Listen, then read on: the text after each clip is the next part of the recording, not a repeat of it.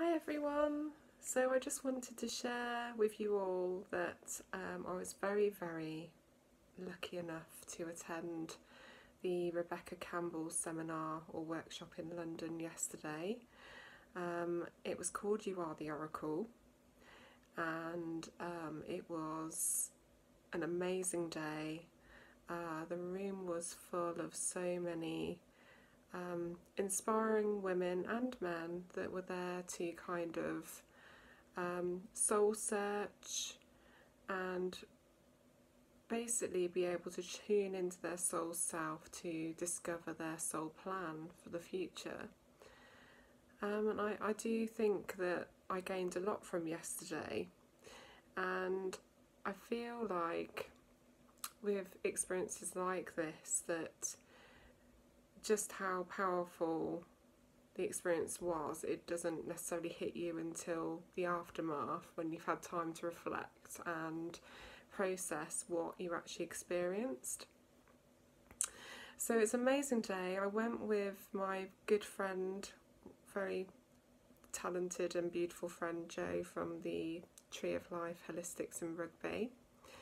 So it was something we really wanted to do together. We're both admirers of Rebecca Campbell and her teaching and her books, and most importantly her oracle cards, the Work Your Light oracle cards.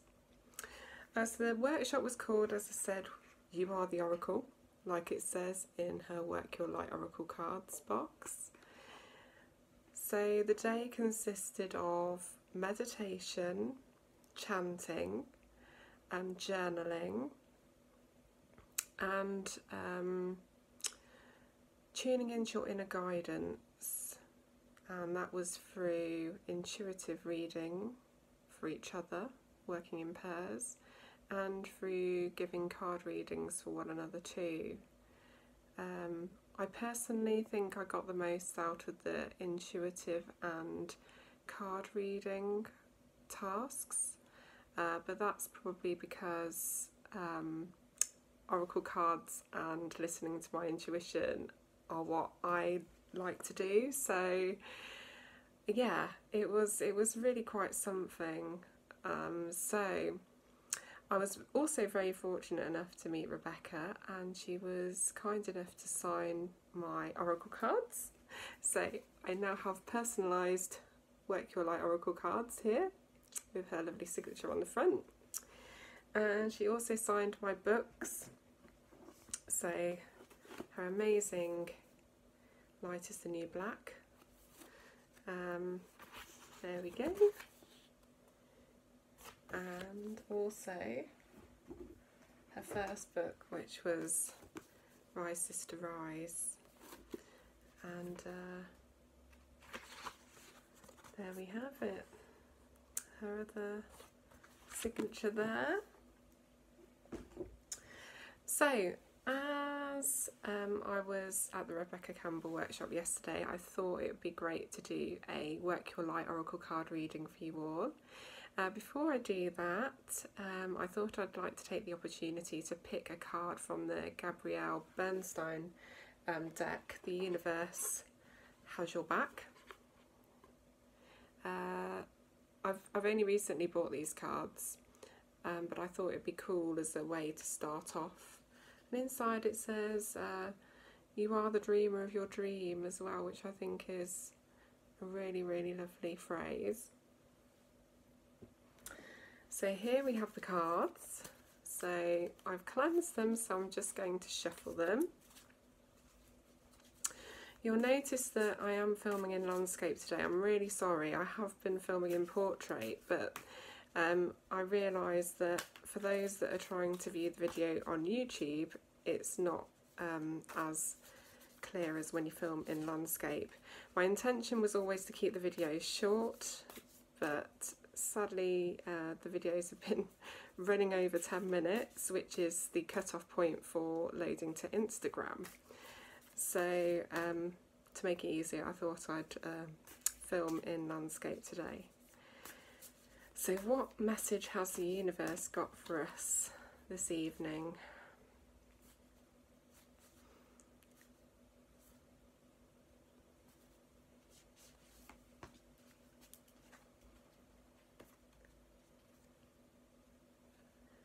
Okay, so it says the key to prayer is to forget what I think I need. So it's basically saying to pray, but don't kind of have any set in stone form in which you want to receive something. So it's the universe's way of saying basically be open to the help that comes, be open to the solution that comes. Sometimes we can be very specific about what it is that we want, and as a result the universe might be trying to manifest the solution, but because we've been so precise in what we want, the universe is unable to deliver that solution. So it's basically be more open to help and abundance in all of its forms. I think that's a really great way of starting tonight's reading. So the Work Your Light Oracle cards I have here. So I'm going to give them a shuffle. So they've already been cleansed. Joe and I had to work in pairs, there's one already, yesterday at the workshop and do a reading for each other. Oh gosh, they're jumping up tonight. And the cards that we got were really spot on for both of us, and I'll share those with you in just a moment as well.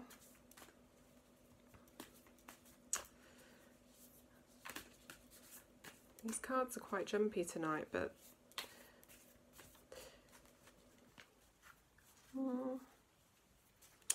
so 2 had already came, but I keep getting the number 4 in my head. So I'm going to pick 4 this evening.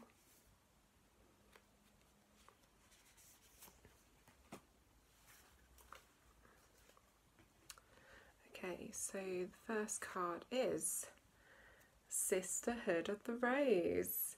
Beauty and devotion, priestess, mystic, teacher. So this is really kind of apt for the workshop yesterday at Gathering of Sisters. And the Sisterhood of the Rose is an ancient practice where women of the community would get together and basically do healing work for the good of not only their community but on a global basis too. So are you being encouraged to work within groups of gatherings of women? If so, you're being encouraged to step forward. You are a priestess, a mystic and a teacher. It's time for you to take that step and lead. I can't tell you how powerful this card is for me, because it just kind of reinforces a conversation I had with my friend Jo earlier on today. So amazing. And I just love the image on this card as well. It's just stunningly beautiful. The next card is the Age of Light. You've been training for this for lifetimes. So it's a nice follow-on to the first card. And it's basically saying that all of the lifetimes that you've experienced, whether they've been in, on Earth or in other star systems or other realms, all of that experience, all that knowledge that you have deep within you is ancient knowledge that needs to be shared. And it's now time for you to do that. So if you're being called to teach, start your own business, heal, do creative projects, whatever it is that you're being called to do, you're being asked to do it. And it's the Age of Light, so you're a light worker, you're a light being, and you will meet other like-minded beings that have the same vision and that value the work that you do. The next card is Awakening, energetic upgrades, a new way of being, integration. So it might be that you are embarking on a spiritual journey within at the moment, that you are kind of more in tune with yourself than ever before, that you are on a spiritual path, that you've got a whole entire new lifestyle that you're trying to adapt. Maybe it's a lifestyle change such as diet or exercise, or maybe it's changing your job, so complete transition from what you've been doing for quite some time. Maybe it's the fact that you've outgrown what was once familiar, and your values no longer are an energetic match for where you are in your life. So you might also be feeling particularly sensitive to the moon cycles. It was the moon in Scorpio recently, so a very, very emotional time for us. So I myself had quite an emotional moment today, and I think it was the cleansing of what I went through in terms of soul searching yesterday, and releasing the pent-up emotion. But I'm hoping that that's just clearing the way for something new to come in. And I think that's what this card is about as well, awakening to your own truth. And the last card is the initiation. So, rite of passage, you're going somewhere sacred. And Rebecca teaches about the initiation processes in our lives, that the initiation process can be really tough. You know, it's not something that's easy, it's not an easy journey, it's challenging, but this challenge is required for you to end up in a better place.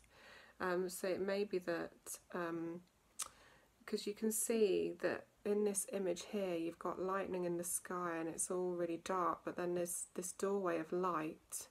So walking through the darkness, there is light at the end of the tunnel, that all will eventually make sense, and you will realise why this initiation was necessary in your life to get you to where you need to be.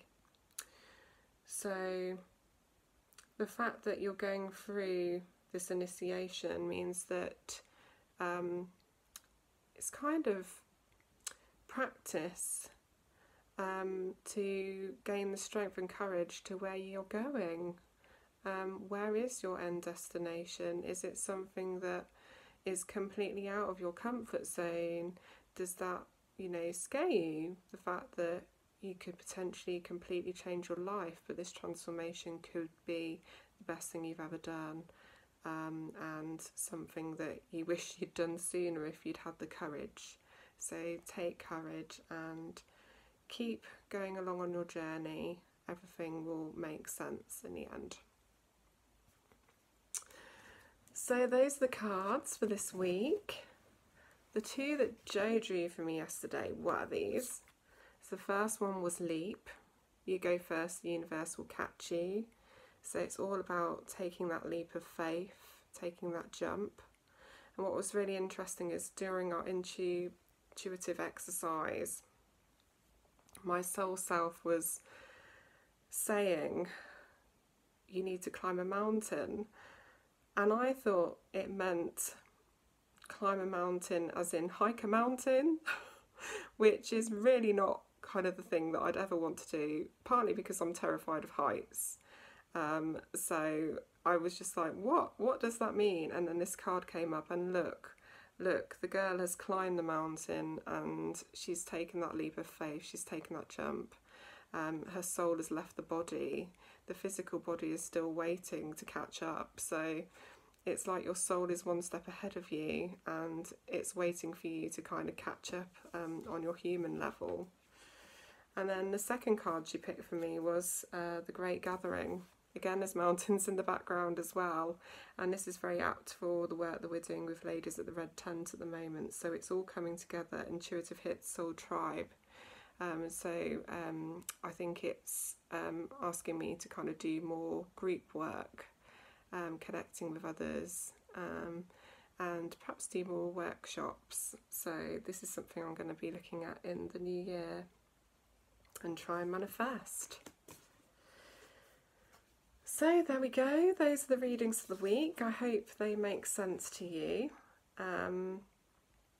One thing that Rebecca taught us yesterday was a nice way of holding the space for each other. So it's just a simpler practice of putting your hands together in prayer position, lifting your hands up in that position above your head, and then just doing this around us.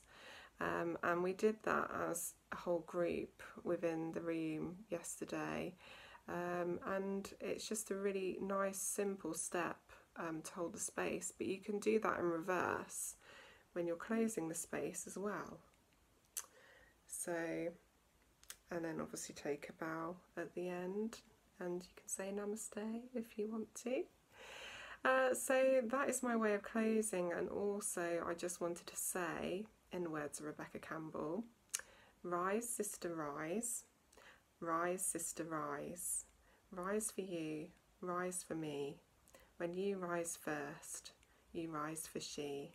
And that goes for all the brothers as well out there. So with that, I'm going to bid you farewell, and I will catch up with you all very, very soon. Take care.